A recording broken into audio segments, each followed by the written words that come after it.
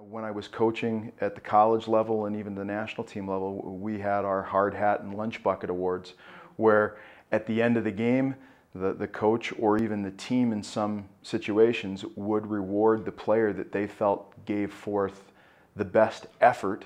And with a hard hat or a lunch bucket, they'd get to sign that. It would be in their stall all week long until the next game. So those types of things reward effort. They're celebrated by the team, by the coaching staff, and that builds that camaraderie with everybody, and it rewards the right things that help the team be successful in the long run.